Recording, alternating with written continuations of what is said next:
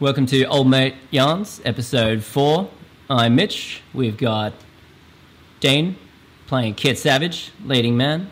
We've got John playing Nigel and Nigel the Nihilist. And in the background, Big Terry, you may recognise.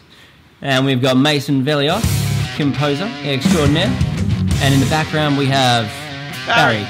We have Barry the Rasta Penguin.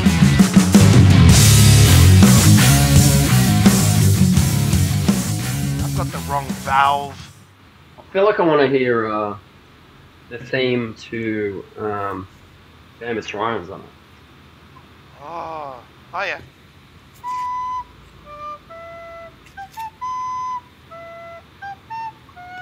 Yes. How shit was that last note? One of my mates in high school who was a really good guitarist, played in a bunch of metal bands, and he'd had this one of those tiny little flutes, and he'd just teach himself shit at school. You're just sitting in class and you just hear do do do do do do. Oh, Lord of the Rings. That's my favourite, I reckon. Bit of fucking Lord of the Rings. Nice. So sweet. That's a So one. Thrilling. Although during school that would be interesting. Just hearing it randomly in maths class. What you would hear in my classes is us impersonating the gas taps every time the teacher turned around and faced the board, like as if we'd been turning them on and off. It'd be like a symphony of... I can't do it now. Like as if we were turning them on, and as soon as he turns back, we'll all stop. Like, we're not... I apologise to that science teacher, I don't remember his name. Cheeky little prank. Probably had a nervous breakdown. Sorry, dude. There you are. We had all sorts of rogue stunts at one of the muck-up days. It's like Year 12's final day. We had a winery next door to the school, and it was like a mid chest height fence between the school and the winery, and so a bunch of blokes lifted, like Year 12 guys, all the kind of gym blokes lifted one of the teachers' mini cars like over the fence, and it was like a simple move, but then getting out of that winery was like absolute mission. I did that to one of my mates' car. This girl, she had this tiny little ute, and you had like 4 parking spots. There was like someone here, she was here, no one there, and someone here, and just picked up the back of the ute and just twisted the whole thing 45 degrees.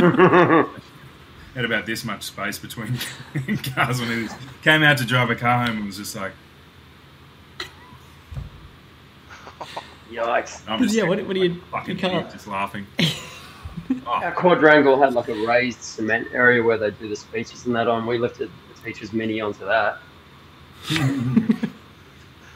made us lift it off it at the end because there's no way you could drive it off it. How good was It's this? a rite of moving passage, isn't it? Moving cars. Minis specifically. Yeah. Yeah. Oh, no one's moving fucking Range Rovers. Okay, I just had something rendering, so I'm just closing this down, and we can jump into questions. So we've actually had posted a few things on Reddit. Oh yeah. Of all places, and we've had pretty good feedback, pretty good support. Let's just see if any more questions have come through. Where did you Reddit. post to? It's a subreddit called Filmmakers, Yeah.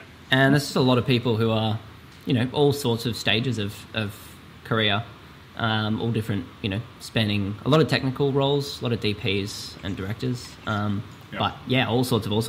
But we've had a few questions from Reddit, so I thought I might just jump in and ask you guys some of those. So first one, how do you stay creatively energized? I don't. It's fucking tough. At the I just moment. let it run. Yeah, at the moment, because I think you stay motivated by, if there's nothing going on, just be creative in your own right, and start something like OldMate or I'm writing this country singer film, so I feel incredibly, constantly bombarded with inspiration to create. Mm. Do you find even when you're in the middle of creating, sometimes all of the passion for it evaporates, and you find yourself halfway through something that you need to finish that you just don't have the mental strength to kind of... Sometimes yes, and sometimes no. Like I sometimes will think I'm onto something with a song, and if it doesn't just flow and sort of go somewhere, I'll just go, no, fuck it. And you can hear me say, no, fuck it, that's shit. Like on the recordings, on my voice recordings, and I just put the guitar down. But other times, like yesterday, I was just consumed, and I went from start to finish like quick. Because I find that's when it works, is when you just have this passion that just drives you all the way through, and you sort of don't even have to think about it. Like it just pretty much makes itself. You're just sort of there to witness it. Your hands are sort of doing it, and you're like, oh, okay. Although some ideas I feel like have a different way of it, like a weight to them. I know I have some ideas that, I like what you were saying before about recordings. Like in the moment, I'm like, I don't know. Like if it's like it's not the right bedding or the bed frame for that moment, but if it's recorded and you can actually pick it up at a later date, some ideas I totally agree with you. It is like fuck it. It is like nah, but it's nice that it came out anyways. It's like this. I find sometimes certain ideas have a different I wouldn't say emotion, but they have a different character to them. They need more of you. And sometimes, like you said before, Mitch, it just flows out. Like you're the vessel, and it's just sort of pouring through you. Such a blessing when it works like that. When I studied abroad, one sentence I always bring this up with Mitch. One sentence that keeps sticking with me from one of the people is, you're touching into your creative pool. It's like a pool of all the stuff you know. And things add to it, but like you sort of dive in, like you're not in control. The pool's always there, and that's why I like to look at it from this perspective of you can never really describe what you're doing when you're creating. It's like you are under control, or you're just in it, like you're swimming in the creative pool, and you're just living it. And sometimes, like you said before, sometimes it's just late at night, and you're like.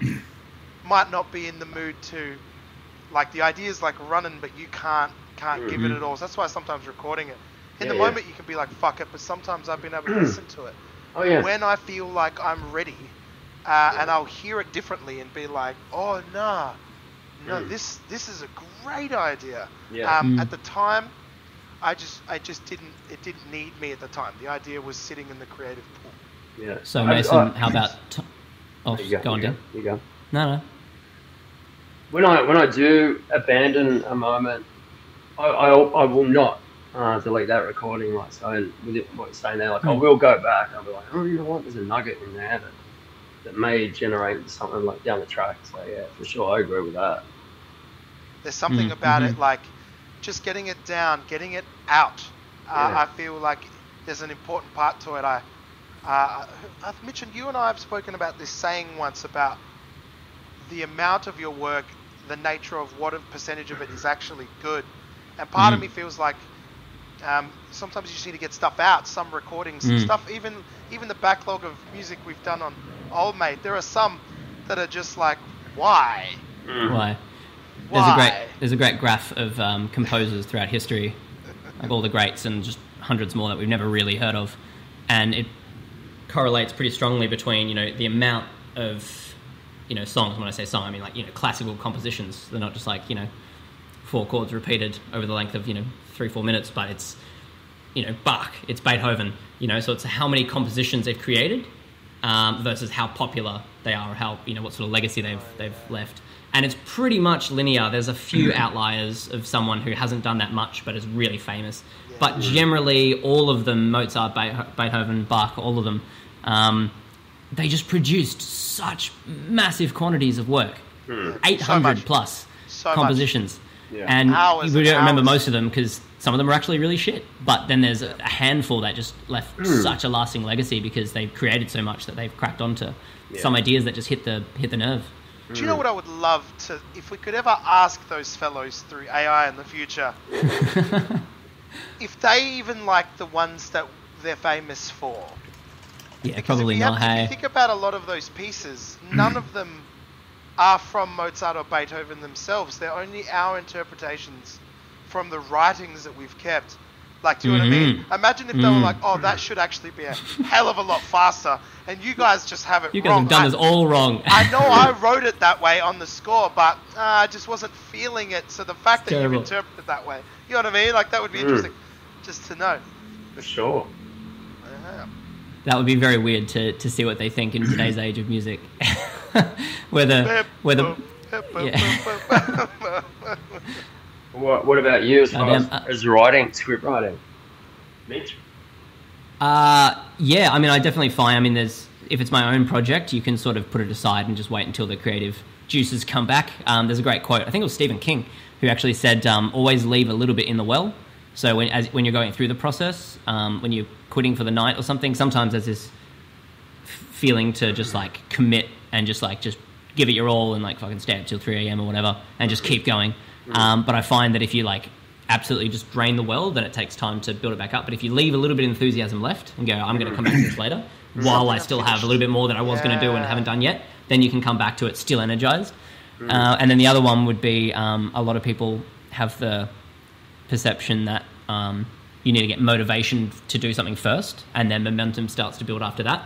I tend to find it's the other way around, and this isn't really my idea. I've heard this a bunch of places, but you start building momentum first. You just get it rolling. You just fucking, righto, here we go, roll up your sleeves, do it. You don't have to feel like it. And then once you're into it, maybe an hour, then you start finding the motivation and you start caring.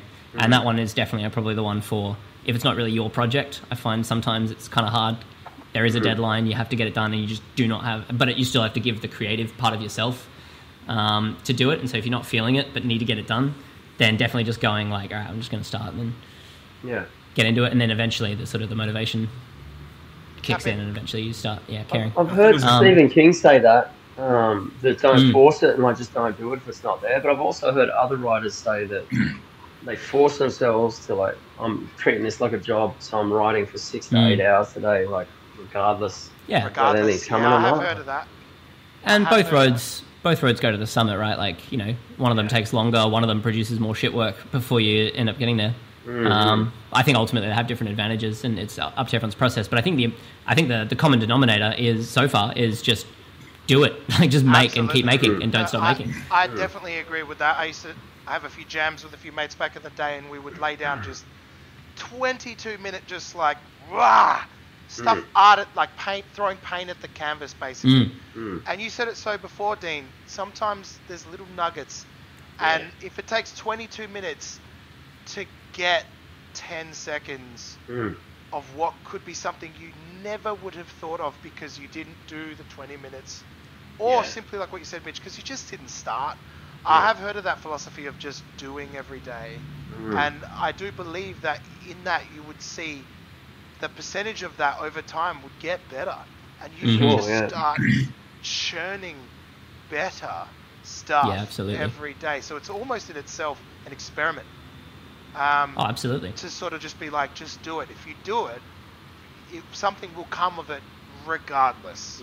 Yeah, like our random little things while I was, between freelance jobs, and Mason, you were, I don't know, you were doing all sorts at the time, but still managed to find time for it somewhere. We made those rogue little experimental short films. And then, 3, 4, 5 years later, one of them gets picked up for TEDx. Yeah, that was that was funny. That was just in between the life. Just in between life, we just did that, and there was no, I don't know, that was fun. It was just thrown together. I feel like that's another way that like art like speaks to you. It's kind of like saying, it almost drags you into it. Sometimes I find, sometimes like you said, Mitch, there's a deadline. Sometimes we have to turn the switch on, and we've all learned that ability of being able to turn it on and rock up. Sometimes that switch just turns on, and you're like, it's hard when the task is creative and you have to turn it on, because it's like if it's just a technical task, it's like you don't have to bring anything other than your hands and your sort of hand-eye coordination to it. But if it's something that you got to like produce something clever and novel out of nothing, and you're just not feeling it, it can be grueling. How about you, John? I was gonna say I think it was like Taika Waititi when someone asked him, it was kind of a jokish, but it's also not. They were like, what to you is writing? And he just said, like sitting in front of a blank screen, a blank document for an hour and a half until something happens. And I think there's, what you were saying before about just sort of like, ideas that stay in your head are just that. And so if you kind of, and even if you're not feeling it, if you just sit in front of the screen, I've been trying to write a bit, and just sitting there and just reading what I've already written, going, fuck, man, this is bullshit. And then you just read along, something will click, or look at notes. And but another bit of great advice that I got ages ago that I try to keep on me is bring a notepad with you everywhere you go. Because it's like, you'll be doing, reading a script or whatnot, or nice, and fucking stuck on it and don't know what the fuck you're doing, and then the next day you're at work or you're down the street and you just go, oh fuck. But so I've got fucking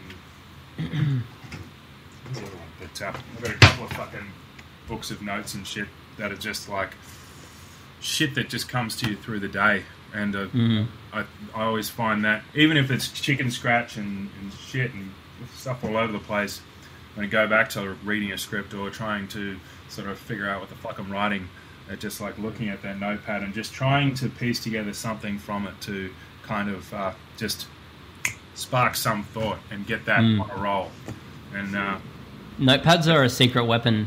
There is a lot of neuroscience, many neuroscience studies talking about the link between your mind and your hand specifically. And I don't know if it translates the same with typing on a computer screen. I don't know if seeing the words pop up in front of you while you're doing a disassociated task. I don't believe it has the same effect. Whereas actually hand creating the meaning itself, there's something to like that. It's not even hand and eye coordination. It's like hand and mind coordination, where if you strengthen that muscle, your ability to make ideas coherent and just get them out of your head and sort of put them over there, and then they stop running around. There's a lot of proof to suggest that that's just a objectively great idea for any field, really. Just even mental health, just getting it out of your head onto paper. Yeah, absolutely. And if you do get like a moment of inspiration that just comes out of nowhere and it seems amazing, I quickly really have to put it down. And I put it down on voice memos. Even if it's just like a lyrical idea or whatever, just like boom. Like, do you label your voice memos, team? No. Do you?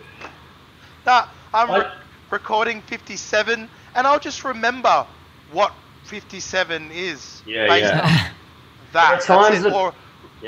There are times that I don't, and there are other times I'm like, hang on, I fucking look forever for that last one, so I'm writing something here on this one. Yeah, I never used to, but then I started doing this advertising campaign with Kaylee Cuoco, the Big Bang Theory chick, and I had to put down the scratch voiceover for it. Then they're going to get it recorded later because I keep changing the script. And so because they're up to round 17 of the script for this campaign, and so I'm just like re-recording shit every half hour, and so I've just got like a million. I've just lost everything else in the clutter of all this bullshit. So I definitely need to start labeling them. I speak to myself knowing I'm going to listen to it because I know I won't label it. So or your dog. So at the end, drink more water. I'm not joking. I'll be like, so let me explain this idea to you because I know you're not going to understand. I love it. Maybe you will. Like I'll be talking to myself. I love it. And I'll be kind of like in my language. And sometimes as it comes out, I'm like, no, I know I'll understand. I will. Yeah. I will when I listen back. But to other people, it's like, go here, do the third thing. You know what I mean? When you scrunch the hand, put it there. Then put a C major 7/9 or something, and then ... You have it right. You can figure it out, and then I'll give myself a little pep talk. And when I genuinely listen to it afterwards, it's a bit of the transfer of energy from that moment, like what you said, Mitch, of leaving a little bit behind. I try and put in a bit of the enthusiasm of what I had at the time. That's brilliant. The person that couldn't finish it, the version of me that couldn't give it time, and speak to the now version of myself that's looking for it, and being like, you know what I mean. It's kind of like I'll say that to myself, and I'll be like, no, I do, and I can jump back into that character. I guess is another way of looking at it. Yeah, that's really clever. Just sort of, that sort of works. residual energy. Yeah. But the There's a great title of quote. it, Recording 57, that's it. Yeah. I've got the number 202 comes into my head when you say that. I have to go back and check why later. What is Dean's recording of 2002? No, 202. Yeah, I don't remember. 202. 202. I would also say 202. to the person that asked the question, I find sometimes, and this sort of, I was listening to the audio book by Rick Rubin, the record producer. Oh, yeah. Creativity, yeah. It's incredible. The Art of Creativity, something like that. Yeah, Yeah, I think The Creative Mind, I think it's called, something like that. Oh, He's sort of about being able to be in a state to receive inspiration and to be in the moment, live in the moment. So when I go for a 45-minute the creative or an hour, creative act. Oh, is it? Yeah. When I go for like my 45 to an hour walk in the morning for cardio, I sort of multitask and also try to just be very in the moment and not think about what stressful shit have I got going on that I need to deal with. I try to just sort of be in the moment, smell the flowers, look at the lake or whatever. And I do find on those walks a lot of the times inspiration comes because I'm open to it, being in the moment. So that's... Walks are historically one of the main answers to a question like this. A lot of philosophers, a lot of musicians, a lot of authors, a lot of thinkers, they say walking. Walking or having showers or just doing the sort of the getting out of your ordinary environment and just going somewhere tranquil without a lot of shit coming out. Having a shower out of a normal environment. Aaron Sorkin has about 6 showers a day because when he comes out of the shower, he's refreshed and he's in the new kind of space. Wow. What kind of thing? What kind of project are you writing, John? You mind saying or? Obviously, don't give away too many spoilers or anything. Well, it's a short film that's sort of based on partially my own previous experiences with life, but I'm trying to do a little bit of when they say write what you know, and I'm just like, the fuck do I know? But yeah, that's all I want to say about it right now. Yeah, fair enough. No, that's great, man. Okay. I just want to look at, because I've also just got a new computer and the one that can actually run DaVinci Resolve, so I've been fucking... Oh yes, I saw that video. Fucking around with edit, with that. And does anyone else use Studio Binder? I have a little bit of experience with it. It's a web-based sort of program that you can use for screenwriting, and then it has a whole bunch of other tools for being able to actually produce a film and whatnot. So, sweet. And I had a spark for this sort of short film. There's sort of, you know how you have like an idea for a short or an idea for something, and you start writing that, and you're like, oh no, that sort of source idea of that would be better in a project like this. And I only did that about 20 times for OldMate over the course of about 5 years. Yeah. I was there. I know exactly what you're talking about. When it was. But yeah, it's. I'd love to read it when you're ready, man. Yeah, no worries. Sharing it with anyone. Yeah, for sure. No, I'd like to write some music for it. That's the first thing. Can't wait to see more. Yeah. No, well, because the sort of main, I'm being very vague here, but like the main character of it is somewhat based on experience of my own, but different enough. Yeah. So it's like, and also like one of the main birds in it is sort of loosely inspired by the missus, and oh, nice.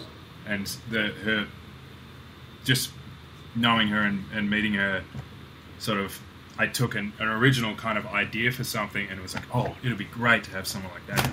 But anyway, cool. No, you'll hear more. Yeah, it's all very purposefully vague, but you'll hear a little bit more when I've kind of a bit more comfortable with fucking putting it out there. I get it, man. I get it. Yeah, can't wait to see more. Absolutely. Anyway, it's called Chaser. Called what? Chaser. That's a working title. Oh, I like it. That could be a chaser, like orange juice next to a shot of tequila. That could be someone running. It could be a car chase. If you can guess what chaser refers to, then you'd be pretty fucking. You'd be on it. You'd be on the money. Oh, no. Okay. You'd be chasing a feeling. You'd know me well. Mm-hmm. Speaking of car chases, I almost feel like after watching Running on Empty, there's no car chase in Old Mate, is there? No, there's no like car on car action. Put one. Oh my god, you know how expensive that shit is? I know. God damn. I know. Just do it slowly and then speed ramp it. Yeah. Terribly. Yeah, that's always looked great. I love when they do that. I've avoided car on car kind of action, just thinking logistics. But there is like, you know, as the car tears away with you and Camilla Rose and Nigel is fresh out of the forklift after you. About to say yep, we've got the forklift chasing you on foot, and then subsequently the very next scene is now John on foot and you guys tearing away. So that would be the closest thing to probably. Yeah. There is a car. Two people with. You don't want to give too much away. No, don't give it away. But you know the scene that I'm talking about, where you're in the car with someone else, and you get out of that situation in a creative way. Yeah. Or do I? Or does he? I should say. You attempt to get out of the car in a creative way. Yeah, and I would say that would probably be the biggest car stunt in it. Yeah. I know. I've tried cars and guns. I've tried to avoid. Animals. Yep. We've only got one animal. Is Dean? I'm joking. I was going to say, I felt like it was me. Yeah, it was too good of a joke to miss. The joke was there, so I had to make it. No, there's only one animal, and it's Buddha the pug. Ah. I do like a pug. Yeah, pugs would be Sophia's pug. Well behaved, touch wood. I think so. Yeah, there's only so much a pug can do. Can we just shove this shotgun microphone just so far down its mouth? Just to get all the just little snorts and shit. Yeah, just in the background of the scene, you just keeps referring to it. I love this idea that I love the idea that we project emotions onto animals, and so Dean's the character of Kit is in this in the middle of a lot of things, and he realizes he's making bad choices, and he's looking at the pug, and the pug, his name is Buddha too, so he's got this wisdom about him, and just the pug just kind of has a real judgment to it. Yeah, but it's like, really in here, right? Stop it. I like that. It's the Kuleshov effect. Yeah, exactly. Yeah. It's the judgment's really in here, right? The Kuleshov effect. I don't know what the fuck you're doing. I've never heard of that. What is that? So the Kuleshov is an effect that gets used in film. I can't remember fucking Alexander. I don't know what his first name was, but it's back in like 1910 or 20 or something like that. This Russian filmmaker. So the OG Kuleshov effect. It's basically if you take a face that's got a neutral pose and you juxtapose it with certain things, us as a viewer will interpret them as will give them the feeling that we're feeling. So if you take you watch the original Kuleshov effect sort of like idea, and it's just a man's face, and then on either side of it, cutting in shots of food, and then he looks hungry. You cut in shots of a beautiful woman, and he looks like he's lustful.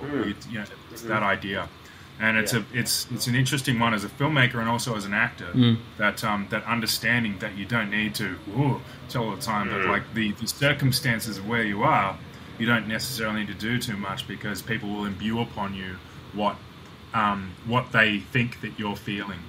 And, it's the deepest essence of editing because you can't avoid doing it because you're just adding context. So by putting two things next to each other, there's a great example of Hitchcock showing it, and it's not neutral face, but he's smiling, but it's him, seeing, a child learning how to walk and smiling, and it's like, oh, it's just a real nice smile, and then it's like, seeing him smiling, and then cutting to like a woman, in the on the grass or on the beach, in a bikini, and now he's like a sus old man, and it's just like same smile, it's the exact same shot of him. He wasn't actually smiling at either of those two things; he was smiling at nothing.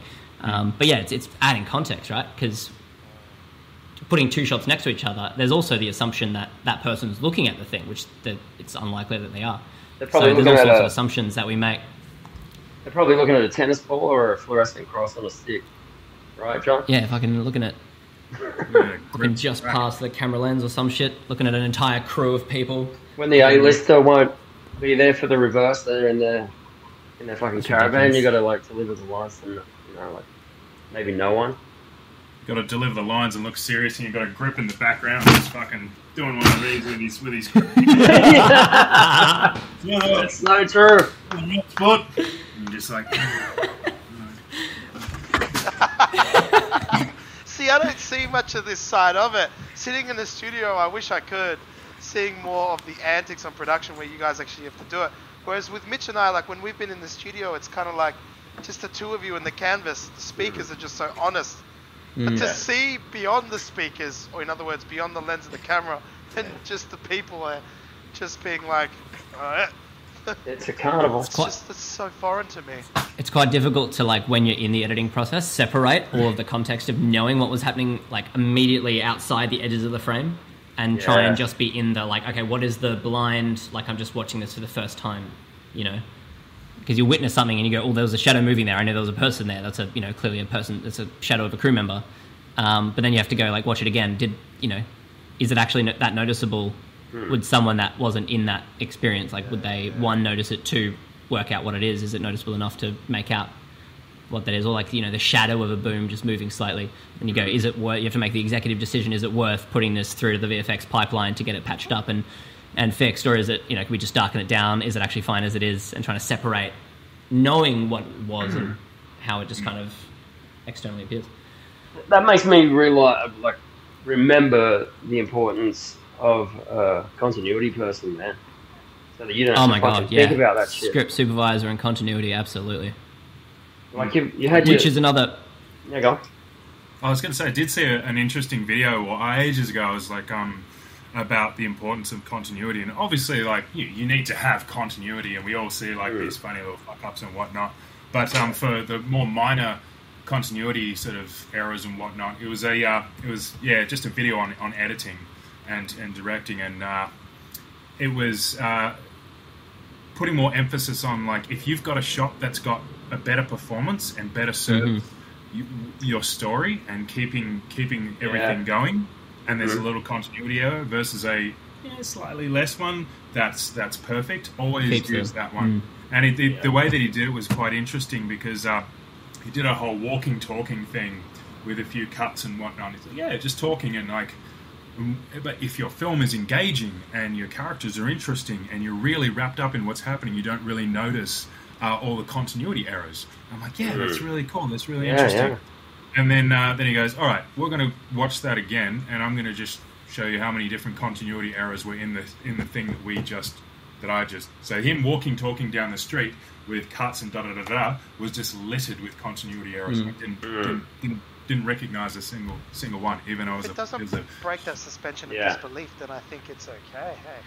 Yeah. Scorsese is very vocal on this, and he goes, if your story is engaging enough, you don't notice. And you look at any Scorsese film and the levels in cups are just jumping around, up, down, all around. Like, it's just absolutely crazy. He just does not care in the slightest. Yeah. And very few people know. I've never come out of a story of, a Scorsese movie because of the continuity ever. My favourite's always the cigarette going, duh, duh, duh. Yeah. That's something we have to be mindful of on OldMate. Yeah. 2 of them. 2 fucking cigarettes, yeah.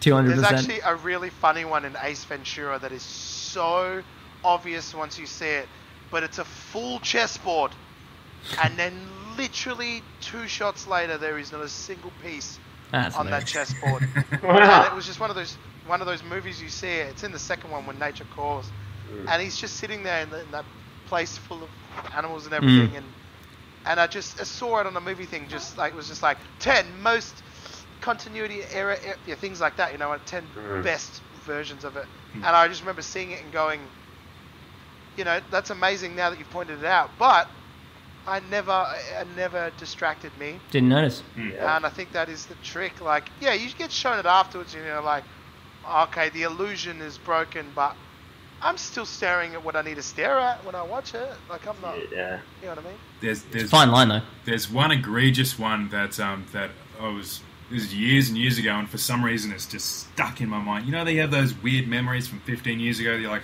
why am I talking onto you and not more important things?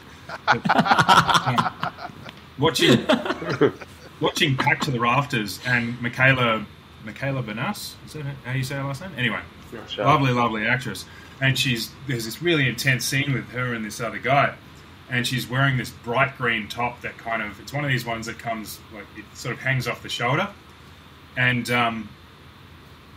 they've had a couple of two takes. Oh yeah. One's on the shoulder, one's off the shoulder, one's on the shoulder, and they use. I'm like, man, you are not you were using like they're just going from. I'm just watching it, just going, shoulder off shoulder, shoulder off shoulder, shoulder off shoulder. Fuck, man, been there. That's My favourite thing. when you Nothing know you can do. something is when you know something is real. Like I'm sure you guys have seen this online, perhaps when Aragorn kicks the head in Lord of the Rings. On breaks his. You know, in the scene, it's like, and I've always say, you always turn around and you know he broke his. My missus just like, shut up, like just let the scene play out, and I can't do it. It's like I need to give the information again, and then or if I don't, Might have forgotten. if I don't, she'll do it. It's just like you know that I'm like, and we'll wait a whole movie as well. Just that Aragorn hurt himself in that. I don't know. It's just I don't know. It's just You just I don't know next time you watch, you just got to walk out of the room for that scene. Yeah. Can't do it. Just take yourself out of the situation, you know. My version of that one is Ocean's 11, where George Clooney and Brad Pitt were playing pranks on each other the entire time, and they got like very rogue. I think George Clooney, it culminated in him taking a shit in his cat's litter box. Really got out of control. Yeah, look into this. It's crazy what those two were doing to each other. But in the scene where George Clooney gets out of jail and Brad Pitt's waiting for him, there's just the running joke that Brad Pitt has to eat food in every movie that he's in. And so he's eating this sandwich, and they packed it with just the hottest hot sauce they could find. And so the take that they used on screen was the one where he took a bite and then realised what they'd done. And he holds character fine, but you can see all that process in his head when you know. You see him take a bite and just go, oh, fuck, they got me. I always did think there was a lot of detail to that for no reason. I do remember seeing that now. Oh, I like that. Is it the first Ocean's 11 movie? Yep.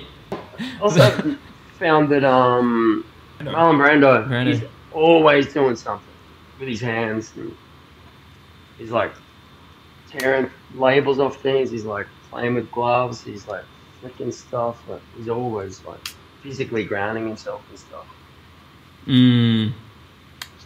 I learned a directing technique where if you need someone to be a little bit distracted, putting a rock or something, ideally when you're sitting down, it would be horrible if you have to stand on it. But yeah, putting a little pebble in your shoe, in the actor's shoe rather.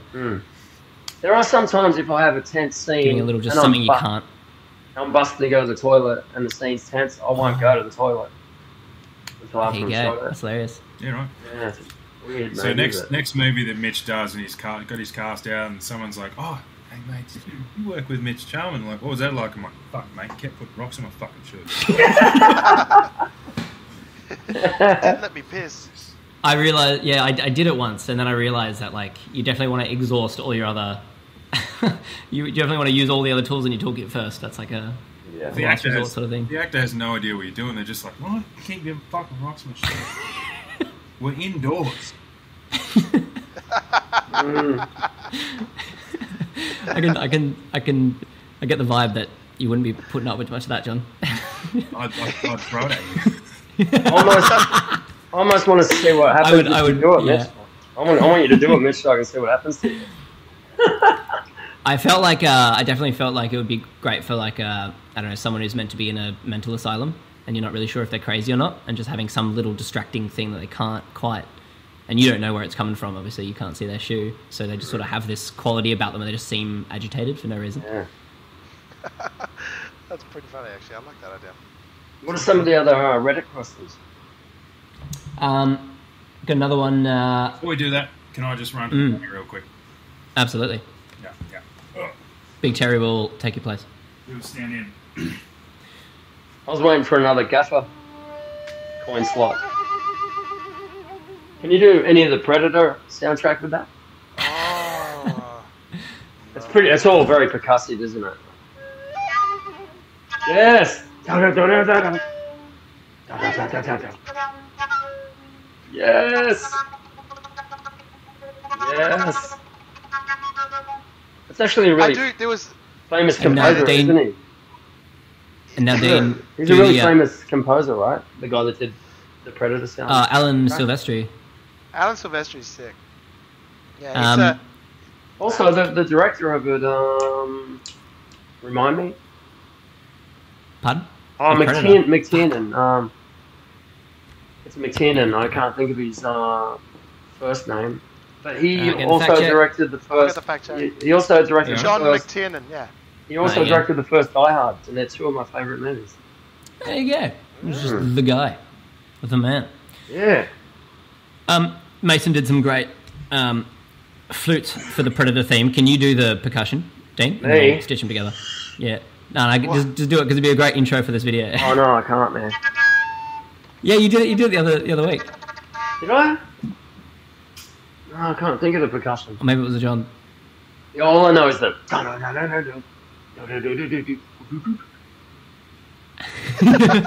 know what that I'll make it in was, there as well. That's all good. That's I'll pretty also good. make it in. And we'll get when John comes back, he'll do the So there's a bit of a... It's funny that sound. The like the extended techniques. There was this time in uni where we were doing this performance. It was 18 musicians, and we were in an art gallery, and we were doing this very avant-garde performance where there were microphones on all our instruments, cool. and it was running through like algorithmic oscillators and weird. Good Lord. Yeah, it was. Anyways, you weren't allowed to really play the instrument the way, or at least that's what everyone else was doing. Yeah, so there was, and I just couldn't quite figure it out at the time. I just thought, this is so silly. Kind of like Radiohead's guitar playing. Yeah, literally. But somehow in it is a texture that, if you can find it, and if it suits well for what it is, like that sound of the, like, which is just not playing it correctly. Yeah. It sounds so unique. I love all that stuff. I love all the texture. I mean, we've done so much texture for this. I love, I suppose the bass line for me is Strawberry Fields Forever, the Beatles song, where they just were putting microphones in weird places on the instruments. Yeah. Love it. But it could have gone horribly wrong. Mm-hmm. I think the beauty of it was just like, sometimes I find you find the sound eventually, but you would never have found it unless you went through this weird process. And that's what I was, I guess, trying to say before about some ideas. Just you have to go through it before it appears. You have to be taken on the journey of, and it's kind of what you said before, John, as well, about how your idea might start out like this, and actually, as you're going through it, you're like, no, it would be so much better if it was in this light or in this way. And you just wouldn't have come up with that way unless you started with the source idea that was and could have been incorrect. I mean, you touched on right there with the word correct. We're in the arts. It's like, that's probably the hardest part, and the reason so many of these mental struggles come into it is because there isn't a correct. There isn't a right and a wrong. There's an infinite degree, there's a infinitesimal spectrum of different choices, and people have taste. I do like pretending there is a correct, and then getting there, and then being the opposite one to go, but what if it wasn't? But the idea of the correct is essentially a form of boundary to allow you to just get it there, and then when you're there, you can ask the question, wait, is this even right? We've done this plenty of times, Mitch. Is this even right for this? Especially on the in OldMate, where the corkscrew does its thing. The amount of different things that we went through for the music in that scene, for the lead up to that scene, and then to kind of have the idea of the guitar string just just to completely let go, and it was so tight, it was so lively, it was so strong, and that idea was just so out of nowhere when we were doing it. It was such an experimental thing, but then it had meaning to the idea of like, he's no longer, it's no longer stable, no longer structured, no longer normal. It's chaos. It's bits. It's disgust. It's and you can't really get that idea if you're like, let's find that if from the onset, I think half of it was making the errors. Yeah, we didn't even know what we were looking for. So to know what you're looking for is half the bloody battle. It's half the fun. It's all the fun, really. It's a lot of the fun. Yeah, totally. You reminded me when it pays off. You reminded me a little bit of one of my favourite bit of directions that I've ever got, which was also incredibly savage. Was we're doing this Bulgarian play at school, and we had this Russian director come over from St. Petersburg. It was a fucking animal, but I was playing this Russian priest. I'd gone to like Russian Orthodox services, and had worked on it, and just up there, we're doing the scene, whatever, finishes up, and he's like, "John, you got a choice. The choice was correct." And I said, "Oh, I'm glad you liked it. Just because it was correct does not mean it was good."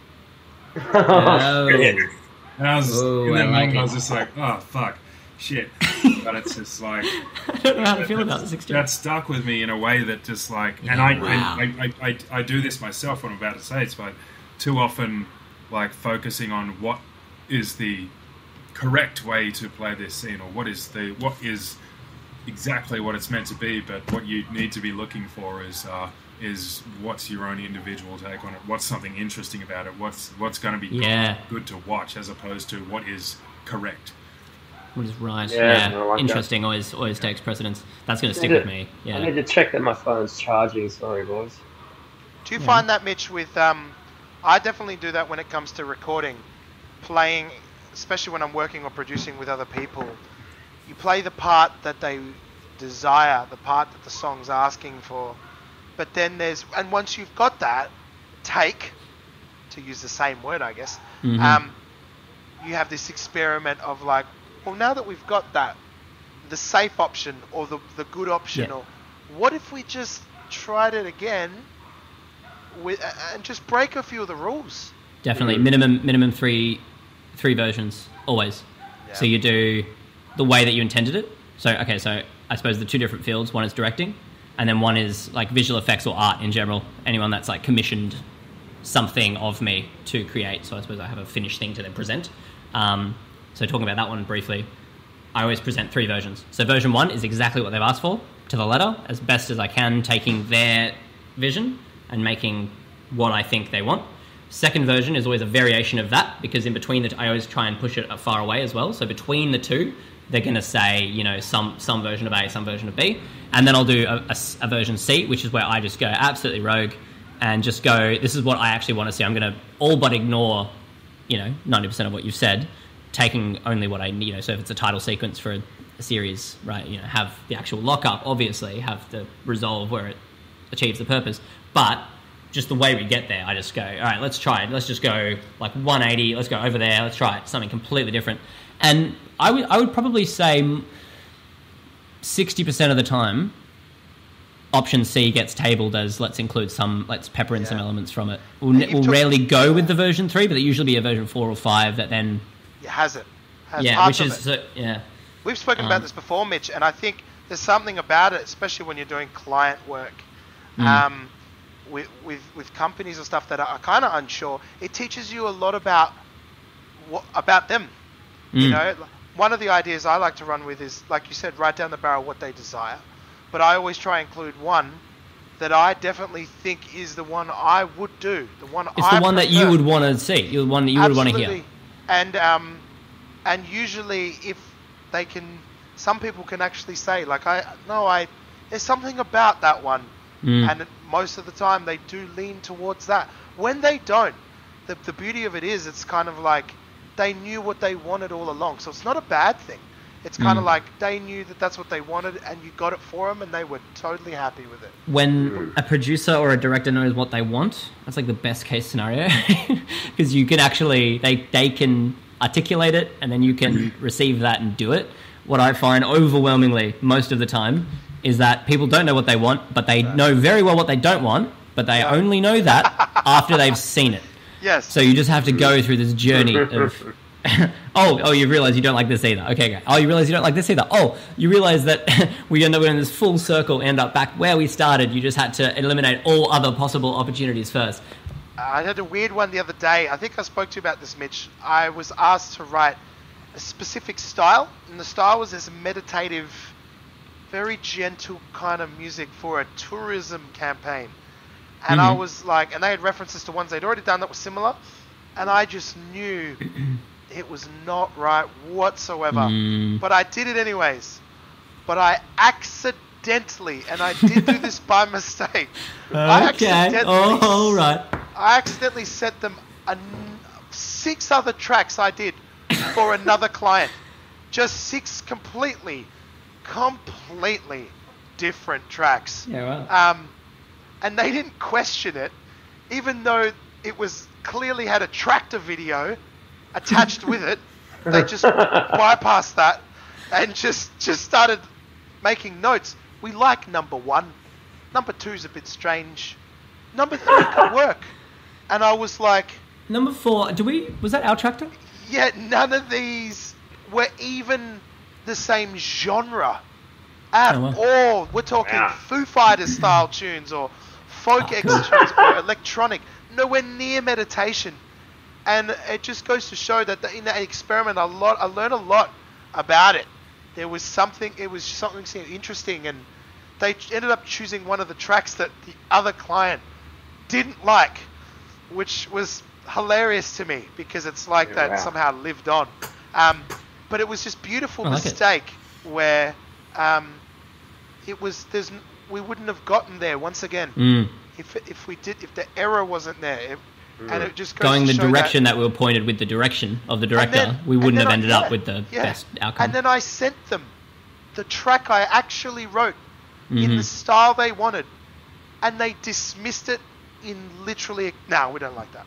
Yeah, wow. And I was like, so you really didn't know. And I knew their first idea was wrong. I just knew it.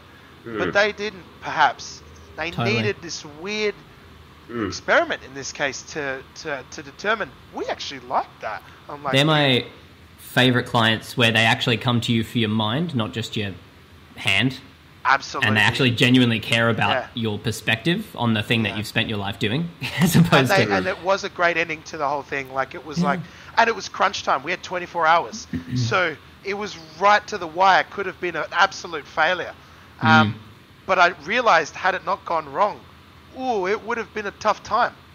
Because I would have sent them the thing they wanted, and they would have been like... But do you think they still would have arrived at not liking that one if they hadn't heard any alternatives? Yeah, I do. Because because they hadn't seen the visuals. They hadn't seen, like when we see the back end of it or we see it put together, you just get your gut feeling. You're like, nah. But they haven't seen the actual visuals or anything yet. So in my opinion, I was like, this is not the right direction. But hey, in the end, it worked out fantastic. Happy accident. Yeah. A lot of people in those positions that make the final call on those things, it's unfortunate, but the kind of people that have a great skill set for that aren't, sometimes don't have the most artistic tastes. Seems like they're real number people, like the real wired kind of control freaks, and so they want to control all the things, and they've seen something on Netflix and they really like the thing, so it's like, just do this but different, like just make it just different enough so we can use it, but like do exactly this but not that. And you just go like, but bring something new to it. You're paying for it. Like let's make it up. I think approaching different takes as an actor, it's good to take a leaf out of this book as well, and not just do what you I think you're reading how it should be, and to experiment with it. That's very much why I like you and John for the roles that I've got you as, and as actors in general. Because you take risks, you are willing to make it up on the spot, something that you haven't prepared for. Some people get really anxious with that, and anxiety can express itself with frustration and other things, so you kind of have to mitigate a relationship. But you guys are just like, fucking, let's give it a go, and then I would say 9 out of 10 times I've gone with your guys' version of the take. Oh yeah, I read the script and I was just like, I'll fucking do it.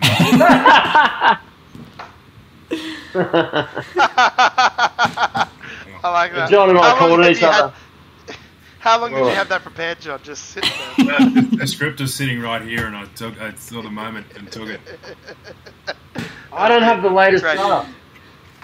It's too good. Don't worry, John will throw it at you. Good. John clearly doesn't want it. For some reason, my phone keeps going, your battery's low, but it's been plugged in the entire time. Anybody complains. Yeah, my phone's doing a similar thing here. Is it? And we lost you there. We've just lost him. No, he's still there. It says charging, but it's like getting lower and lower. I think it's because you're like streaming and uploading all at the same time. Yeah, Can you right. just, while you're in this current off mode, can you just like double click on your home button and get rid of any other pages you've got open? Because that'll all be using data and using battery. Okay, yeah. Pretty much all gone now. Fingers crossed. Yeah. Let me know if it starts to wind down. Oi! All right, show and tell. Show and tell. Dean, show us your shirt. I already did it, didn't I? Do the line, do the line, John. Look, is it? You did the line, John. I only just realised it was two You very son of a strong bitch. arms. Looks like the CIA's got you pushing too many pencils. I can't remember what he said. With the Right knife, on with cue. the bullets. Right on cue. All right, John, show and tell. Big Terry, run us through. One championship. So that's a Southeast Asian mixed martial arts and Muay Thai and fucking Awesome. multi-faceted fighting organisation. And this is when I was in Thailand 6 or 7 years ago. And one was putting on a show in Bangkok. And we're just like, yes, got to go fucking watch it. And so we went and watched some fights with me and my mate's dad, and a bloke. One of the scariest dudes. This giant guy called Yuri. There's this fucking Russian guy that Iggy worked with, who was like, oh yes, I used to be a boxer. And it's like, yeah, sweet, we'll go and watch the fights. And Yuri got fucking pissed drunk at this event and started picking fights with people in front of him.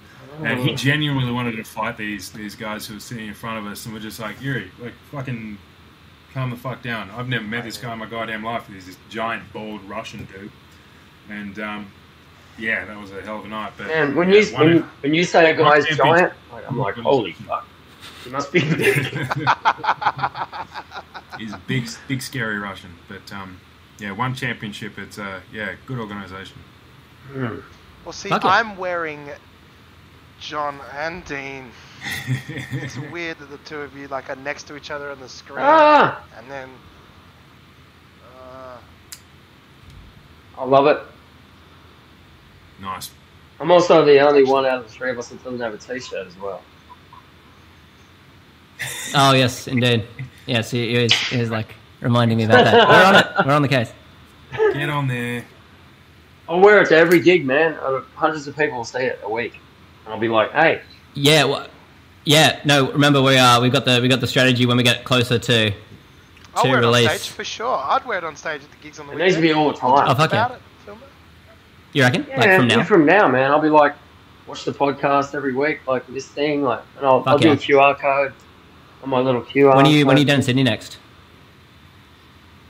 Because I've got all the QR code things. It could be. And I got your script. It could be this Friday. Could be the. Got all the stuff to give to you, man. Could be this Friday or the Friday after. Let me know, bro. Because I've got all this stuff here. You keep asking, where is it? It's right there. Well. Definitely want an OldMate shirt like the one you've got, Mitch. I think for sure. Yeah, I need to get more of these. Did I send? Because I know that if I just wear that on stage, I'll also give you back the ones that don't fit me. Oh, the other ones. Yeah. Didn't you already give them to me? Didn't you give them to me? Maybe I did. I think you did. I think this is the OG. This is the one I was wearing on the first set day. Did you just flex your guns as you did that, Mitch? I think. Let's see. Just wearing this OldMate shirt, so you know. There was a little bit of flex. Let's see it again. Dude puts his glasses on. Let's see it again. Want to see the shirt again? I want to see the flex. I want to see the flex again. Oh, fucking my flex. Personal assistance here. Come on, man. Yeah, okay. I can get the lighting right. What's the guy got to do for the library card? Hey! There you go. What's the guy got to do for the library card? Library card. But no. So sorry, John. Show and tell though. Big Terry, mate.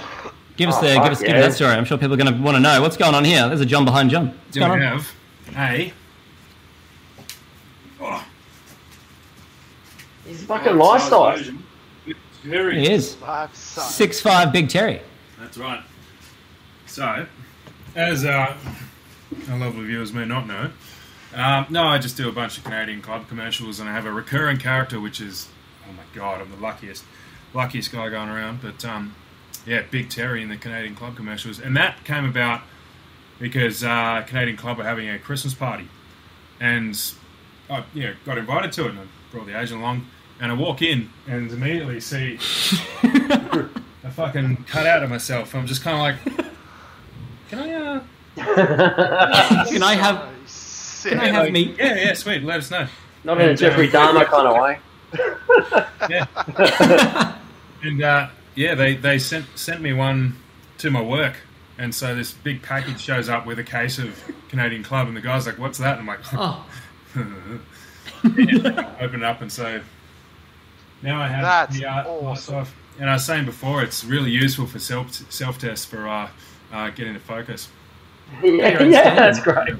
Literally got my own stand-in. Yeah, bring it to set. That'd be awesome. I want to do the DJ booth. We're hanging out here with Big Terry. Get some songs written. You should get you a song going on. I want to know how often you get recognised as Big Terry.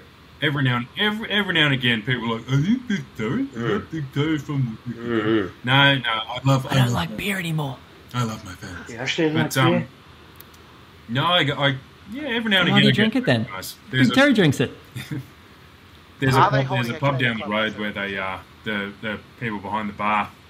Yeah, I always go there and watch the fights. The Moore Park View, good pub, good down there. Hey, good pub. MTV. But I'll go down there to do a bit of work or watch the fights, and that's another thing about getting out of your space. It's like I do my best book work having a beer at the pub.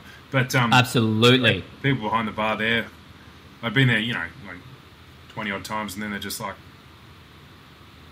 "We just have to ask, are you the guy from the Canadian Club ad?" And just fucking. But yeah, when I'm working the doors sometimes, working the doors sometimes, you get drunk cunts coming up just being like, "Blah." My favourite bloke was a Garbo who used to come and pick up the rubbish at Coogee Bay. Lovely guy, I can't remember his name, but remember he called me Big Tezza all the time, Big Tezza. And then one day he sort of just says, "Hey, is your name actually Terry?" Nah. Oh, shattered his world. No, yeah. You mean characters aren't real? I love Big Terry. I love his legacy. I love that Canadian Club let us keep the mullet for OldMate. Yeah, thank you, Canadian Club. Thank you, CC. Matt, thank you so much, all the lovely people at CC. And I mentioned it to them. It's like, oh look, I'll probably have a mullet. It was like pitching it. Mullets are in these days. There's for the last one. Look, mullets are in these days. It's sort of fitting of the character, and they're just like, all right. Yeah, I love it. I jokingly said to one of the ladies while we were on set, one of the people at Monkeys, I was just like, "Oh, for the next ad, it's going to be fucking down here." And she says, "No." Blanket, no, we're not having that. All right, we'll need to sneak in the OldMate shoots before you have your next CC Gels. That's it. Are you allowed to say? You allowed to say how long you're contracted for? Or is it a year-by-year basis or something? Oh, it's a year-by-year basis. So basically, most of them are either a 12-month or a 6-month contract. But this is when people always ask, "Oh, you did 1 or 2 days on set, or a week." And they're just like, "Oh, you get paid that amount for that short amount of time." It's like they're not, for commercial ads, they're not paying for as much time, as you work on the day. Not paying for your day rate, yeah. And so those ads were all like a 6 or 12-month usage, but with a lot of optional extras. So you're getting like, "Oh, do we want to take it overseas? Do you want to go to New Zealand?" All these options that they can take. Yeah. And it's also because it completely wipes you out of the alcohol market. I was just about to say, 5 years or something. Yeah. Oh, I won't get another alcohol job for a long, long time. Yeah. Mm-hmm. That's all right, because I'm incredibly thankful that I got that series of ads. Great, man. It's great. Lucrative. I think it's up there with I think it's up there with Cutout and those guys. Oh yeah. I wouldn't put myself up with Cutout. He's the fucking man. I don't know. I think you got him covered. Like a sunrise. Yeah, right. Like a sunrise. Lara Bingle, where the bloody hell are you? That was a long time ago. Bloody hard. Any more Reddit? Solid campaigns. Any more Reddit questions? Oh, yeah. We have got another one. This one is a bit more... just very quickly. This straightforward, yo. Step back so you can cut it back into the conversation. Yeah. Before, but I was thinking about it while everyone's talking. But when you talk about clients wanting these strangely derivative ideas, this is a really extreme example, but it's fucking funny. One of the big fast food ones. I'm not going to say which, but was doing a shoot for him. And we're doing the hero shot, so the shot where and there's a very specific way of doing these. So when you eat the burger, you just eat the burger. You've got to lift it up. You've got to look at it. You've got to think about how delicious it's going to be. Then you take the bite. Orgasmic, yeah. And then think about how delicious it was. But so we're doing the hero shot of like eating the burger. And we do a couple of takes, and the director's like, yeah, sweet, no worries. Goes off and talks to the client for a bit. Then comes back and he's just like,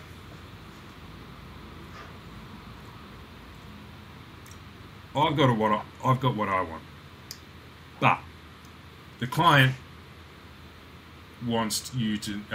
What do you say? The client said, "Remember that ad from last year, and the guy who did the bite, he did it perfectly. So if you could just do it like that."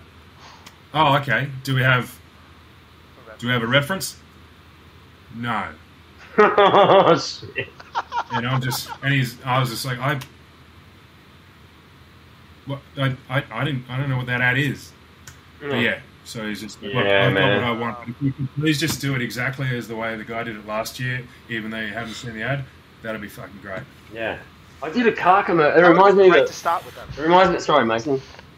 It reminds me of a car commercial I did, and there was like the biggest discussion about the length of my stubble.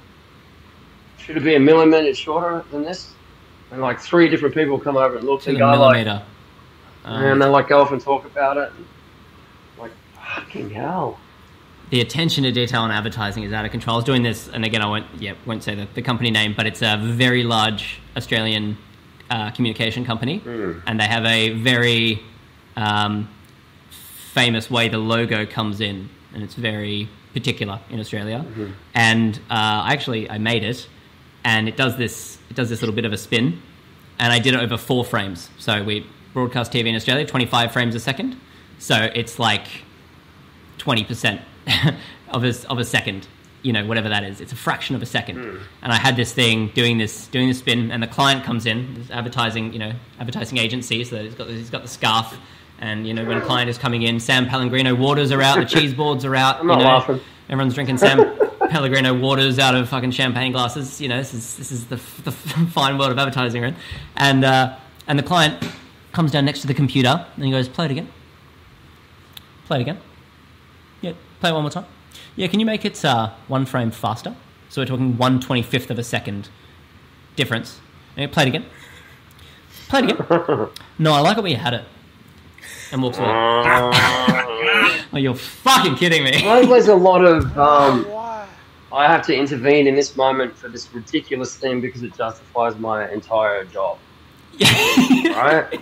I think so. I think sometimes it's some people that just they feel like they want to say or have an input, and it's like, what? Because otherwise they would have a genuine reason for why. Mitch and I have spoken about this before. It's like there's a reason why you would, if tell me what it is. And if they don't have an explanation, you're just full of shit. Yes. Like what? It's so frustrating. It's so frustrating. But I'm happy to do your ads, wherever the fuck you are. Oh yeah, don't get us wrong. We're getting paid for this. We're loving it. We're not complaining. Hire us. I love how we're all just jumping. Go home on a podcast and tell people how shit you are. I love how we're all jumping. Like, no. I was going to jump in and just say, like, look, while there are those people out there, you love when you're on set, and there's like so many good clients out there that you see them sitting in the tent, and then you sort of watch them to see what the reaction when they ever talk. They watch them playback, and they're like, yeah, that happens too. Doing that. Yeah. Just keep doing that. Like, right. Yeah, that happens. Okay. You guys do. That happened on You are right, Mitch. That happened on right like when they say sorry, didn't it? No, you go. you're right when they say, oh no, I've lost my train of thought. No, it's gone. I did a paint commercial and they loved something I accidentally did. Like there's a couple of painters that were like doing a little kind of comedy skit every time there was a paint commercial, and I was like a ring in. And they pulled up at this job site, and apparently I'm a fuck up painter. I'm like, you're taking the piss out of what I do. And they're like, oh, you're really going to use that paint? And I'm like, yeah, protects from the weather. And I like stuck my finger up like that. Like, no, the clients were pissing themselves going, it looks like you fingered them up. Like, but not. Like, I'm like, yeah, meant to do it. No, I didn't. It was an accident. Dulux, get it in ya. It wasn't Dulux, but hey. And then a bird shat on the wall. And,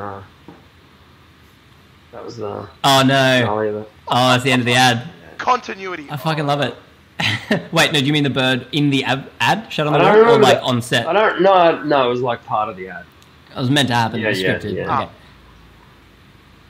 What paint ad is this? Man, the amount of ads around has so many. The amount of money that gets pumped into all of them, it's crazy. We've done a... No, you go. Pardon me. No, you go. You go. I was gonna steer the conversation. So one last note on that. Please do. We are running out to almost an hour 20, which means we've almost hit our hour and a half. Mm-hmm. Which means we don't have time for the other questions. We can save them for later. But we do have the important question: old mates of the week. Old mates of the week. There were a couple of dudes, and like not physically, but in energy. They were at my gig.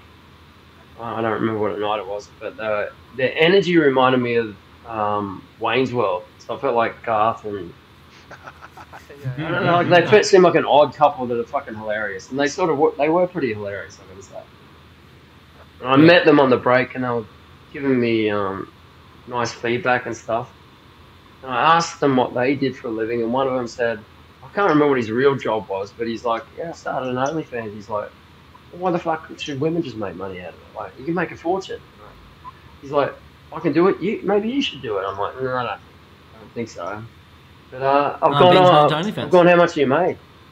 He's gone, $19.95.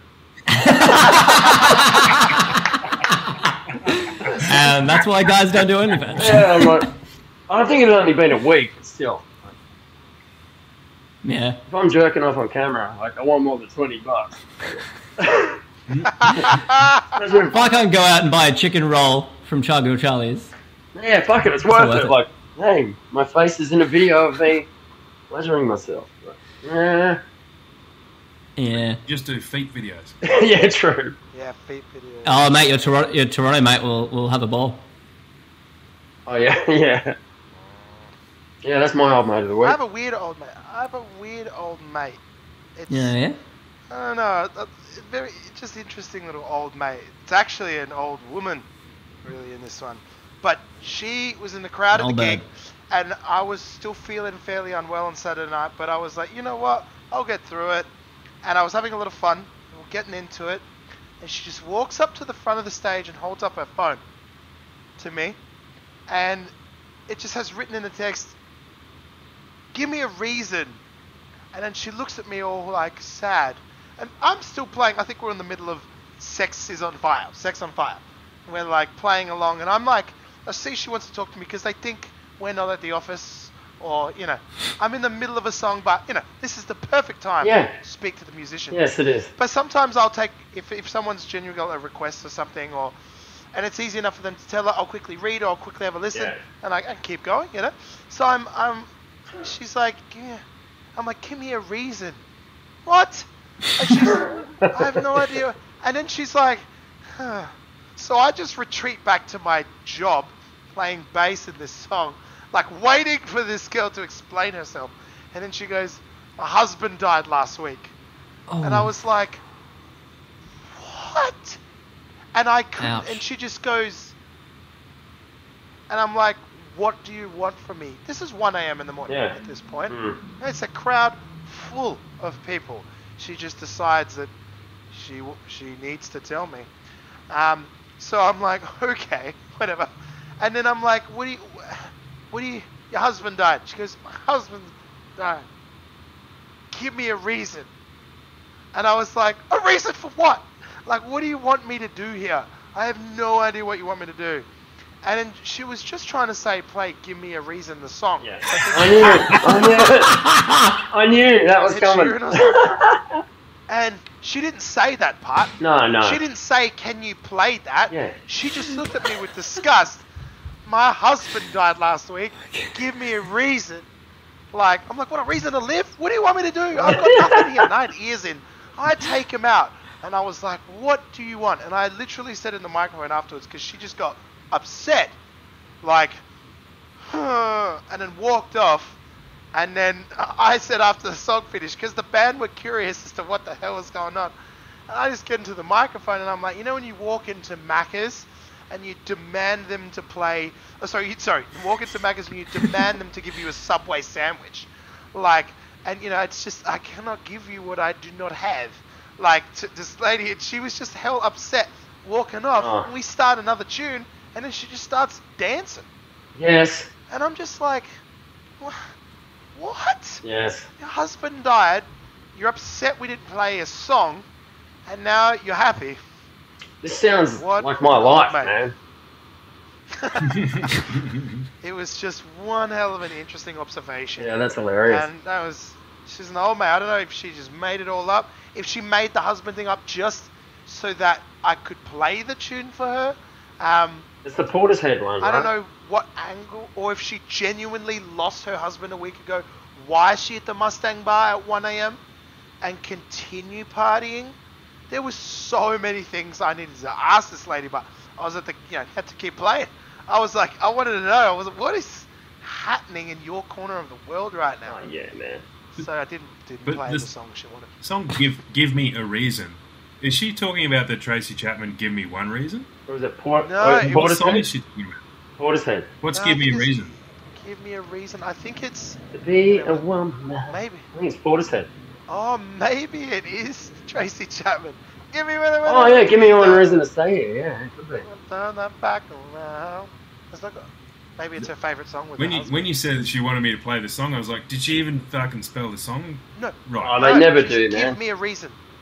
Nah, it was pretty, but that's why I was confused. I was like, she could have said play, give me a reason, or play, or do, like, give me an action. She just said, give me a reason, and I'm like, to do what? To do what? Give me, there was no context. Give me a reason. Perfect example of the cooler shop effect. Yeah. There you go. I constantly have people hold out their phone with their Spotify open. I need these I need these to see. I'm like, I can't fucking see it. Yeah. Ask me What's your most common request? What do they get? What do they ask for? Well, in Newcastle, it tends to be horses. They're a Braithwaite. Oh, yep. That's All right. We have these two guys every week. They rock up and they always ask for Tracy Chapman. That's it. Yeah. Sorry, not Tracy Chapman. Sorry. That got into my head. Casey Chambers. Sorry. Oh, wow. That makes more sense than Every week, without fail, they ask for Casey Chambers. Am I not pretty enough or something? Don't know Okay. why. No, and we always make a reference to it, but Yeah. they keep every week asking the same thing. And I'm telling you, it's after a while you're like, oh, we're gonna have to learn this song. From the young ones, Mr. Brightside. Yeah. Right. That's always a killer. We played that in our set list anyways, because that song just goes off. Actually, yeah. do both of you have a song or songs that you will just like, no, I'll never fucking play that? Yep. Sweet Child of Mine. I'll never learn that.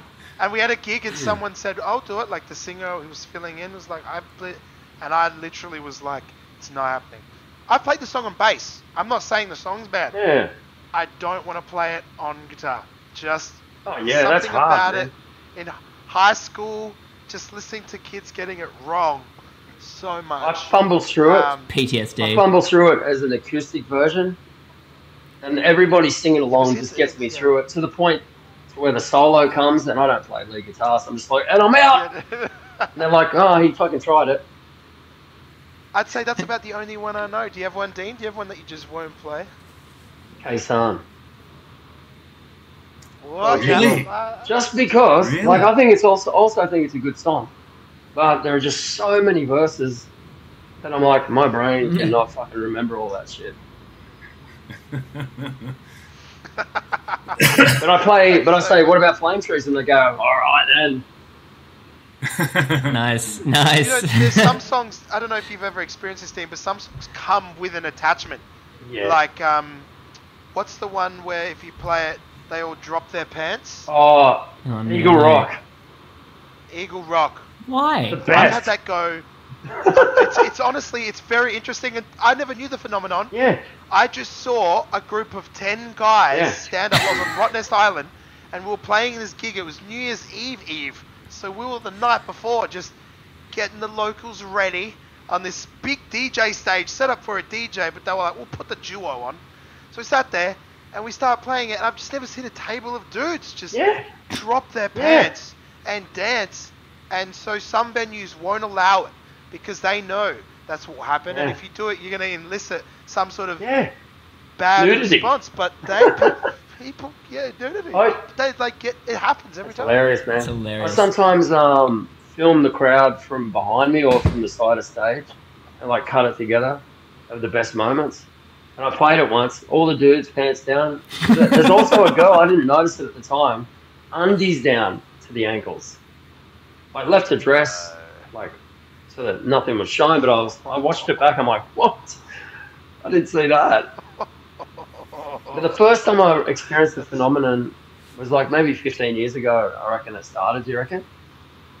Yeah, I think so. I've seen it at a wedding, like the groom and everyone, like to the point where you're like, I don't know about this. The first time it happened to me, I hate to say I wasn't hating it. It was like Neither was I, because I just thought this. It was a presentation night for a whole bunch of different female hockey grades or something. No, I play it. I'm like, I didn't even know it back then. I'm like, all right, I'll fucking play it. I'll try to fumble through it, and I did it. They all were up on stage with me, and the pants went down. Well, the skirts went down. I was like, what the fuck? Pants down. I'm learning this song. It's scary. We're not allowed to play. We're not allowed to play "Killing in the Name of." Oh yeah. Oh wow! What? Why? Bar. Do people get too rowdy? They do, Absolutely. I play it. I can understand that. On Friday nights, I play it, and it's our ending song. Yeah. Because it's Amps? that and Joker and the Thief at Amps. That and Joker and the Thief. Oh, there's two great final songs. They just is it. But "Killing in the Name of," there's something about it. Yeah. And especially when I'm the one that's like, I won't do what you tell me, like, fuck you, I won't do what you tell me, and you yell it at them, and they yell it back, and but we can't do that at the Mustang Bar. Yeah. Too many fights break out. Too many fights? No, I'm serious, man. It's had problems. I was never there when it happened. I wasn't in the band at the time, but now they've been like, so we have it in a medley where we cut off just before it kicks in, and like I was like, why can't we just play the whole song? And they were like, we got told by management we can no longer do it because every time we used to play it, the guys would get way too rowdy. Yeah. Security guards would have to start getting involved. Yeah. And it just elicited this like primal instinct. Horses is another classic example of like a sing along that without fail always work. Sweet Caroline. Ba, ba, ba. Everyone sings that bit. You got to be careful. Sorry, John. I was going to say the only place I've seen horses not work, and it was the funniest thing, was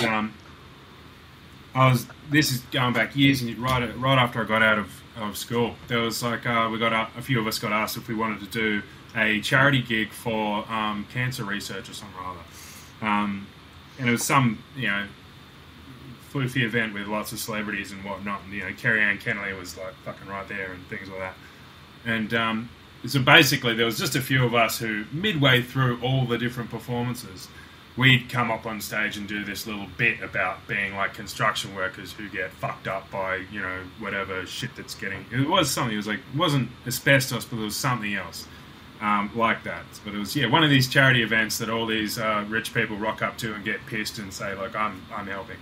And Paulini was performing, and but Anthony Kalia, there's a whole host of people from Australian Idol stars who were fucking singing at it. But Anthony Kalia was singing towards the end, and by that time, everyone's fucking pissed.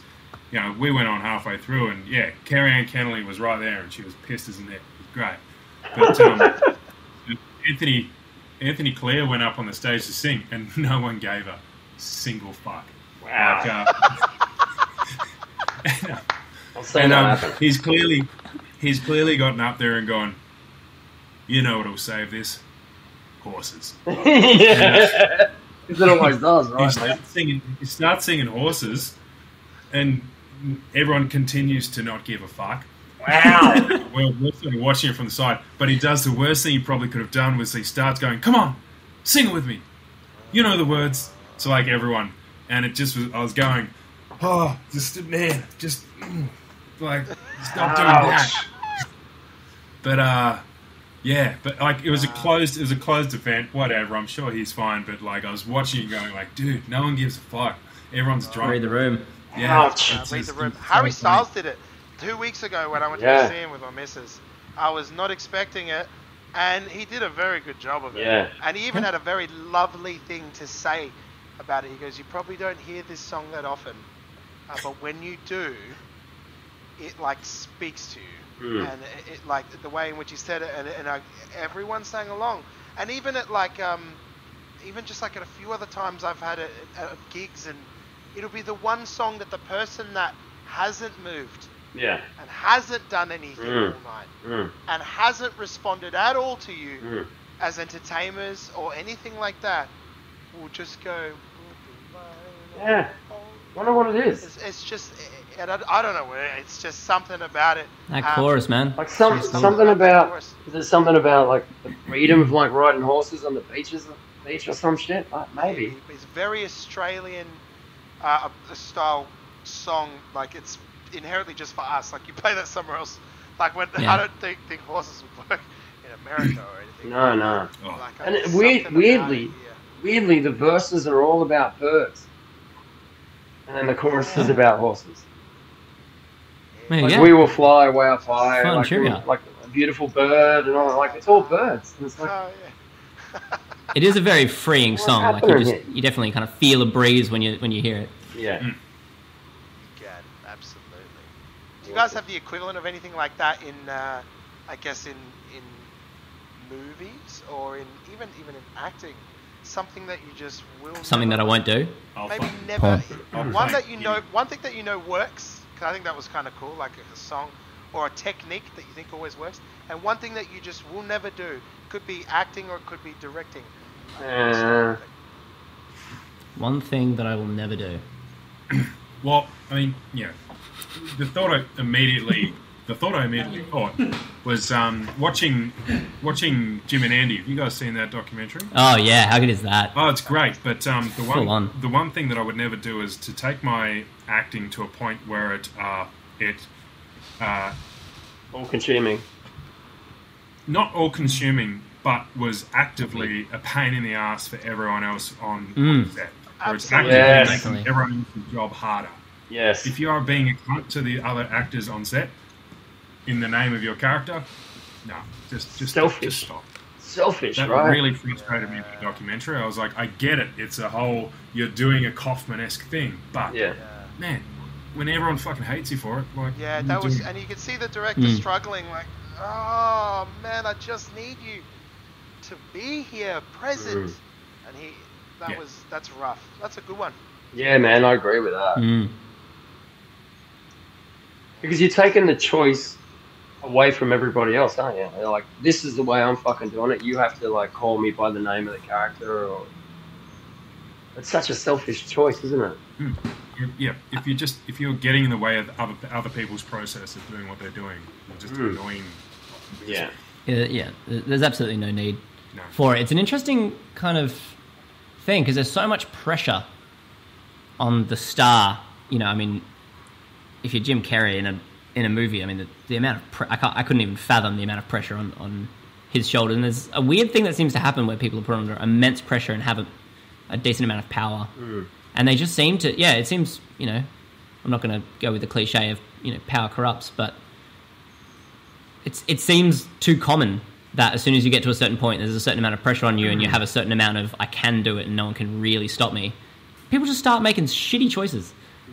Yeah, just that somehow don't consider others. Like they just just fucking, you know, Pirates of the Caribbean, an entire crew of God knows how many people sitting around waiting for Johnny Depp to rock up, and he's still asleep, getting fucking smashed. Wow. And you're like, you know, they've got. There was a PA on Pirates that told me their job was to just sit in a car down the street from the house that he was staying in Queensland, and their job was just to wait for him to come out of the house and then just ring the crew, just ring set when he appeared, so that everyone could just, you know, start getting up and getting back into it. And this is like 4 hours after the shoot was meant to have started. This is like the amount of money just being burnt, just waiting on one dude. It's like, come on, rock up. Gone there.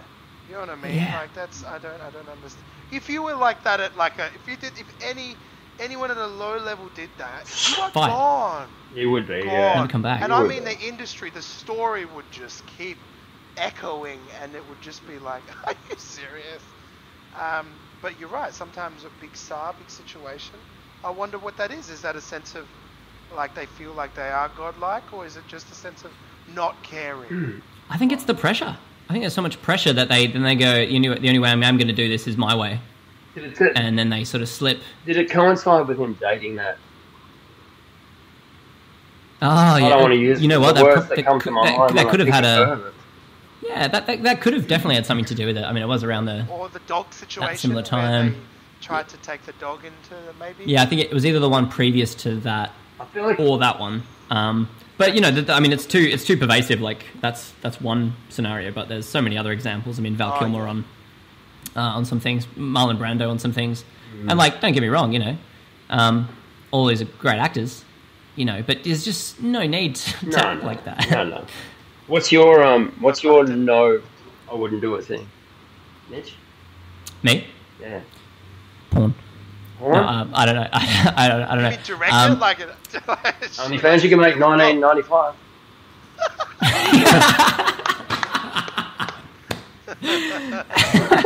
Yeah, no. Look, I mean, I don't know. Hey, I don't really think there is nothing like your examples of like, you know, not being able to play a song or just putting your foot down, not playing. Certain genre, and you've never direct or write. Actually, you know, this is going to be a very unpopular opinion, and I'd like to think that I'd stick to my guns on this, but check back in. But there's this tendency that happen. I mean, I'd be so blessed if this scenario even happened in the first place. It's unlikely to happen, but it seems like anyone that does a breakout indie film gets approached by a Marvel or a Disney or whatever to then just do the next big thing or a next episode of Mandalorian or whatever. And my deep gut feeling is that I don't want to do a studio film, because you just see it happen over and over again. You see it with David Lynch, you see it with Alex Proyas, you see it with, you know, all these auteurs that are actual artists that are trying to make a certain film and have it, you know, Edgar Wright, another example, happened to him twice, Scott Pilgrim, and then Ant-Man, which he wrote but then was going to direct, and then they created differences, and he stepped away, which I think was the right decision. But you see this thing where you have someone that has this huge artistic vision, and then they put into a studio film where you've got like 30 executives breathing down your neck and, you know, pixel fucking you in the rushes. And then you have this film come out that's leveraging your, you know, newfound sort of fame and success and, yeah, audience and all that. But the thing that is to your name isn't yours. And if it bombs, like David Lynch with Dune, it's just a shit time for everyone, and then you're sort of blacklisted and never really asked to do anything else. And I'm just so not about that. The money's not worth it. I'd rather keep making... Yeah. There'll be situations where I'd try and negotiate something if I had any leverage whatsoever, which I don't. But yeah, honestly, yeah. If we're talking for fingers crossed, but yeah, if we're talking things that I won't do, I would really reconsider whether or not that's the actual route I want to take. That's a good one, actually, because that's the same as like a record label. I had that discussion with a few people today. Back in the 80s and 90s when musicians didn't really have too much education, and the record label would be, we're recording your next thing, and there's no discussion about ownership of anything. It's just, you know, what would you do in a situation like that if the way was to be paved for you, you know, freely, you know, and I think that's a problem with a lot of musicians back in the day, and this discussion of, and you can see it a lot now with people like Taylor Swift coming out with Taylor's version, and Kiss, you know, re-recording a lot of their songs, or that's right. Simply because there wasn't education at the time, and they were offered something so spectacular, but and it'd be like essentially you being like, hey, you want to do the next Thor or the next Marvel film, and you'd have to ask the question like, I don't think nowadays. Back then it's like, yeah, why do I have to lose everything? Yes. At the time, it doesn't feel like that. Yeah. It's like, yes, rising higher, getting bigger. Now it's like, making it. Yeah, making it. That's not the definition of... And you're making this much for the money. Back in that day, right? Yeah, that much. And I think that's just terrible at the end of it, especially with music. Especially when you see the rights to bands like the Beatles just passed around like... Just there you go, Michael Jackson. There you go. Who wants to buy it next? It's literally just commodifying art. Yeah, it's crazy. And meanwhile, a lot of those musicians still have to play. To pay off the debt, right? Still have to play. You look at other, maybe not to the Beatles level, but you look at lower level versions of that, where you see the musos still kicking about, and you just and then it doesn't look very, that they're not having fun, or it's something about it. It's like they've been stung by the corporate bee of of the record labels and stuff like that, and it's just scary. I think I heard recently as well, Justin Bieber just sold a whole bunch of his rights for 200 million. It was like 200 million, yeah. I mean, it is 200 million as well, but at the same time, I think I heard George Lucas obviously would same with Disney, but he still wanted to keep the merch? Is that right? He still wanted to keep the rights. I don't know if Disney would have agreed to him keeping merch. I think he kept some. Yeah, I'll need fact checking on this, but I believe that he just kept an executive say over the story. So if he didn't like the direction it started going, he could still actually step in and go, we're not going this way. Is that still? I think they could still squash that and be like, Yeah, I don't know. Hey, I know for a fact that with the Spider-Man movies, because they were some of the earliest ones. I mean, there was the ones that weren't really through the whole, quote unquote Marvel, cinematic universe. But those early ones were done by Sony, the Sam Raimi ones. Oh yeah, that's right. And so then when Marvel was doing all their thing and they wanted to start making Spider-Man movies, they basically had to have that conversation with Sony, and they went, Sony can keep all of the profits from all of the Spider-Man movies that we make, but we're keeping merch. And that shows you where the money is.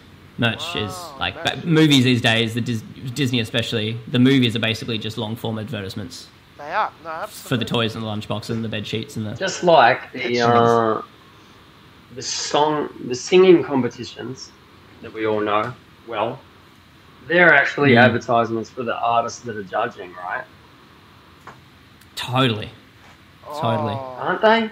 Yeah, they are. And you got bloody saw a little breakdown of it recently, but Survivor.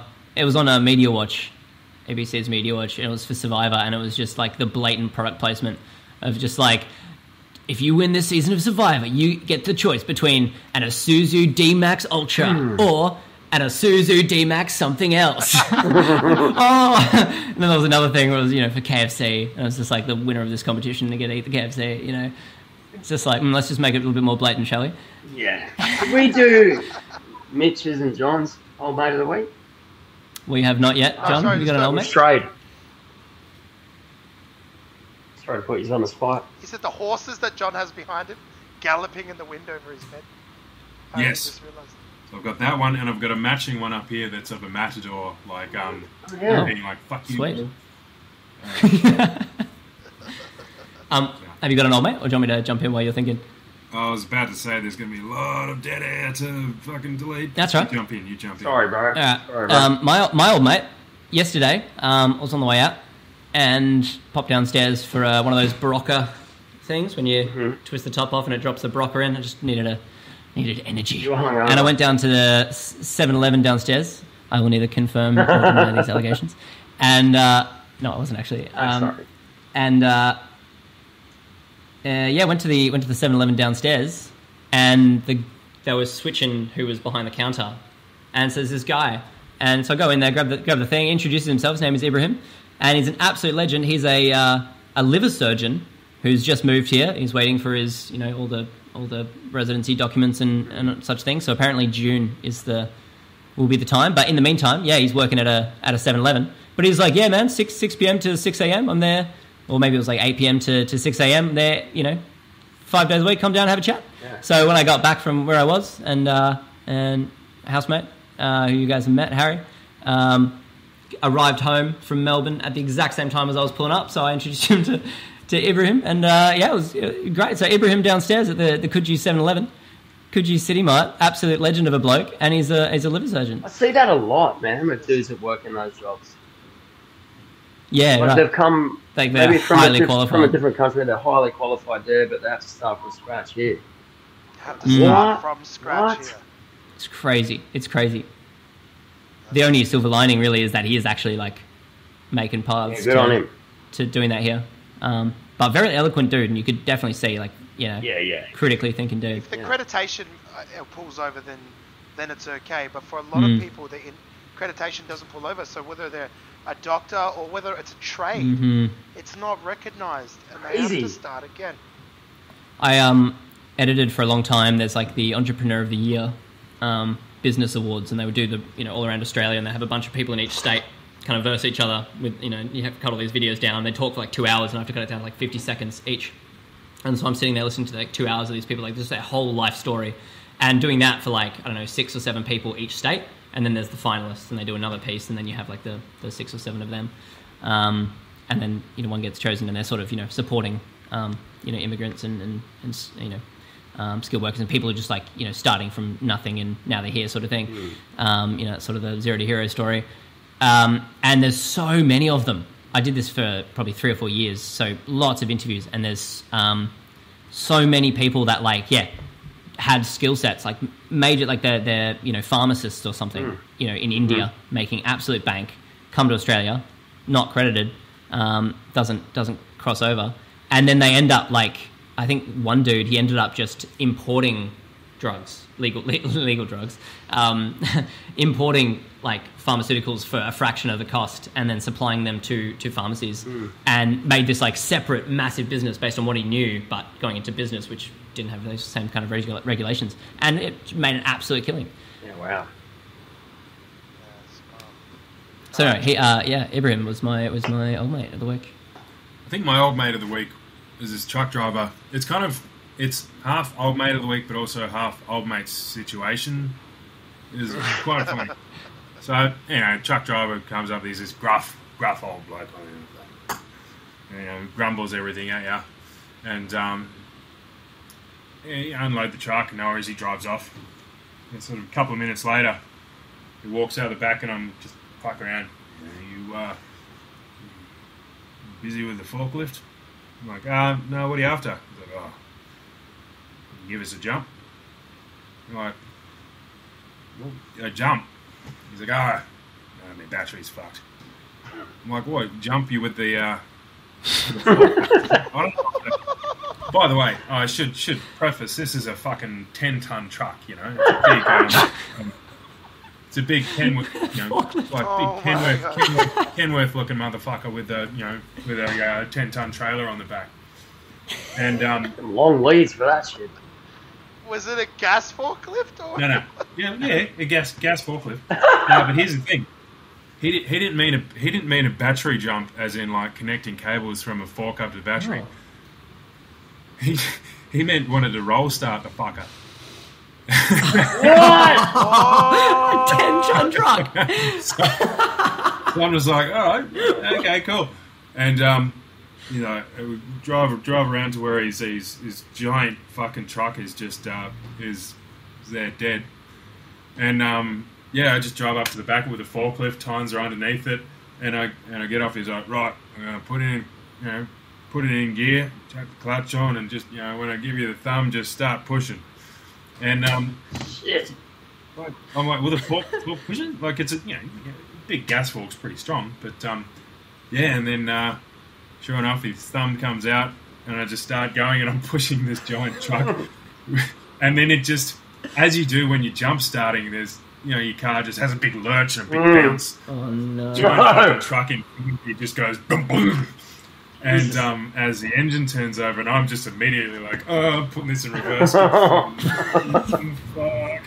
But no.